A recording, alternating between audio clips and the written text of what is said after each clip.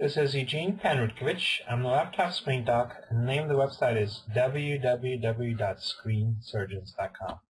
Today we have an ASUS A72J laptop computer with a cracked screen, and we're going to show you how to replace it. Before we do anything with our laptop computer, before we repair it, we want to remove the battery. And the way you remove the battery is you flip the laptop over, you slide the two levers on the sides, one to the left and one to the right, and then you pull out the battery.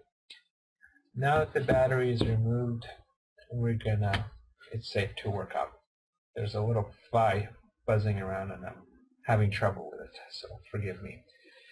Okay, before we flip the laptop over, I want to show you where to find the model number for this. It's a little bit hard for this one. So there's a sticker on the bottom, and let's get a zoom close up. See if we can. There we go. Right up here it says model, and it will say A72J. So that's the model for the ASUS. Alright, let's flip the laptop over and let's take a look. Alright, before we go any further, I'm going to show you the tools we need. We have a small electronics screwdriver with a PH1 bit. PH stands for Phillips and 1 stands for the size. We'll probably use this one the most. Just in case, we also have a PH0 bit, a smaller Phillips screwdriver bit. We have an X-Acto knife with a pointed blade to remove the screw covers. And we have a pair of sharp metal tweezers to remove screws that are stuck. So let's get started. In order to remove the screen, we need to remove the bezel. And the bezel is the plastic frame around the screen. It is secured by some screws to the screen assembly, and these screws are hiding behind some screw covers. So there's 4 screws on top, and there's 2 screws on the bottom. So we use our X-Acto blade to remove the screw covers, and what I like to do is put them right next to the screws so that we don't lose them. We go one by one, like so, and same thing on the bottom.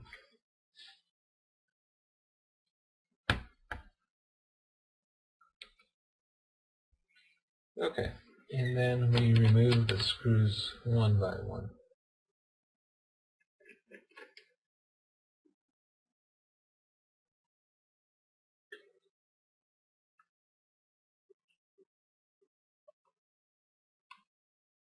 This one's a little bit more difficult, but we're going to get it.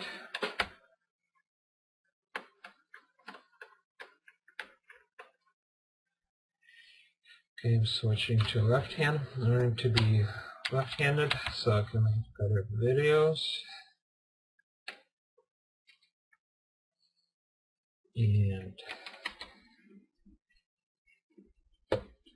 And this is more a typical number of screws for the front bezel.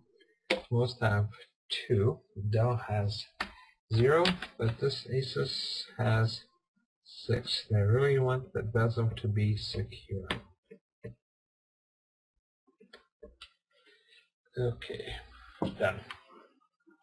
Alright, what I like to do with each set of screws is keep them in a separate pile and start a new pile each time you go to the next step. This way you can keep track of which screws go where when you're putting the laptop back together. Okay, next step is to snap off the bezel. It's snapped on by some plastic holders, snapping things, and we want to snap it off. What I like to do is put my fingers on the screen side and gently start lifting it up. So sometimes it's easy, sometimes it's hard, it just depends. Okay, so we keep moving around, like so. If we get stuck on a place, go to a new place and then come back to the one you're stuck on. Okay, so we also, on this one, the hinge covers are part of this screen assembly. So what I could do is put my, well actually no, it can snap off. We'll work it out. Let's see if there's anything we can do on the back.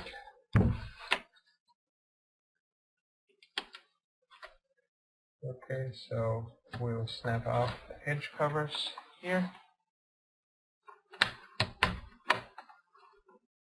Okay, so we work the back. Let's flip it over. Almost there. This one's coming off, and this one's coming off. Okay, so what you do is it gets stuck around the hinge cover, so you kind of pull it forward. You'll hear a snapping sound, and the bezel comes off. So I was kind of a bit clumsy there, but you know from my experience, or lack thereof, what to do. Okay, now we can see this screen. This type of screen is a 17.3 inch LED screen. It's held by screws on the side of the screen, and we want to be able to access the screws. And let's take a look. For the most part, we can access the screws, except the top one. It's hiding behind a piece of plastic. So in this case, what we need to do is remove the screws that are holding the hinge, are holding the screen mounting bracket on the left, so we can loosen it and pull it forward. So there's 3 screws on each side. That's what we're going to start with. ASUS really makes their screen mounting secure. So from a computer usage point of view, that's good. If you're trying to repair it, it takes a little bit more time to get the screws out. Okay, let's see if we can pull it. Yeah, we can pull the screen forward from the back lid, and now we have access to all the 3 mounting screws on the bottom. Let's take a look. Yep, that's the only ones. There's 3 screws here. 1, 2, and 3. So let's do the same thing on the other side. We're going to remove this screw at the top that's holding the mounting bracket, and 2 screws on the side that are holding the mounting brackets. 2 and 3.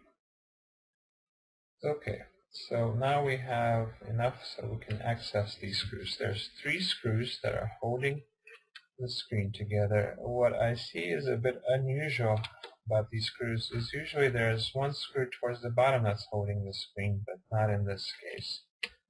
So just something unique. I don't think it matters, but it's just unusual. So we remove the screen, the screws that are holding the screen in, and start a separate pile.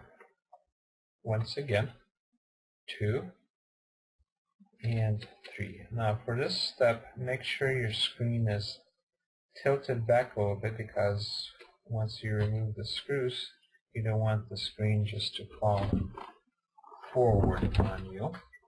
So, and then we do the same thing here. We remove the 3 screws from the side. 1. We're using our pH1 bit throughout the whole procedure. We're probably not going to need the pH0 bit.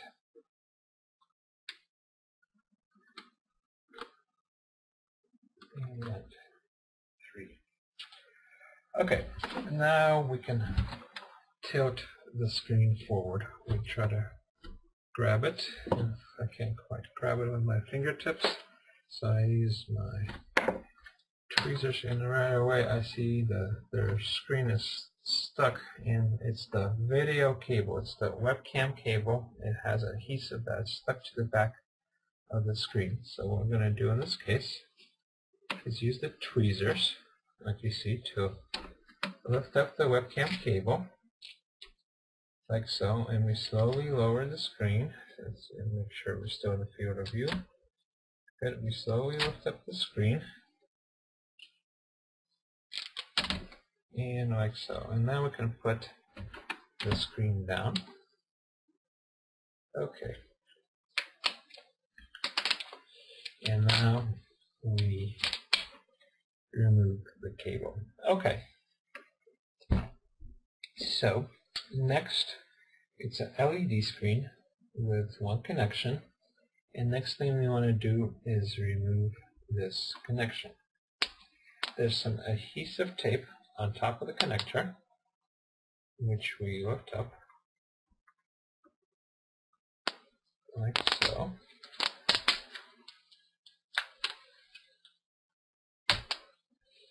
And we lift up the cable. And we slide it out. So once you lift up the cable, you just slide the connector out. Before we go any further, I'm going to show you how to reconnect it. When you slide the connector in, you'll feel 2 clicks. That means the connector is in all the way. And the biggest source of trouble I see is that the connector is not in all the way when people at home try to do it. I have a close-up of the connector, what it should look like when it's in all the way. There should not be a seam between the 2 sides of the connection. It should be flush with each other. So pause the video right here and make sure your connection looks like this. Okay, now let's take a look at this screen. I'm going to get some parts ready for us. Okay. Alright, let's take a look at the screen. This screen does have something unusual about it. Let's take the connector out again. Okay, it's a 17.3 inch LED screen. That part is pretty standard and fairly available. But the thing about this screen is the connectors on the bottom right.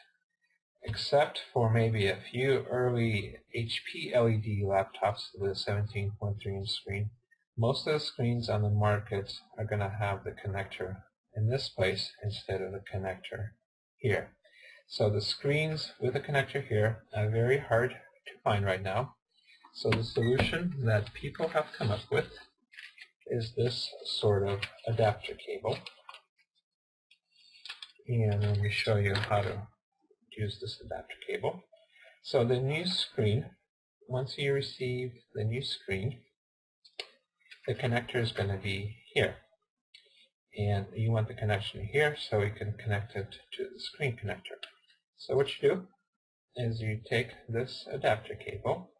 There's a tape side and a clear side. You want the tape side on the bottom, and you fold the left side of the cable like so, and with your connector on this side of the screen, you insert the connection in here, and then your 2 connectors are going to line up with the old and the new screen.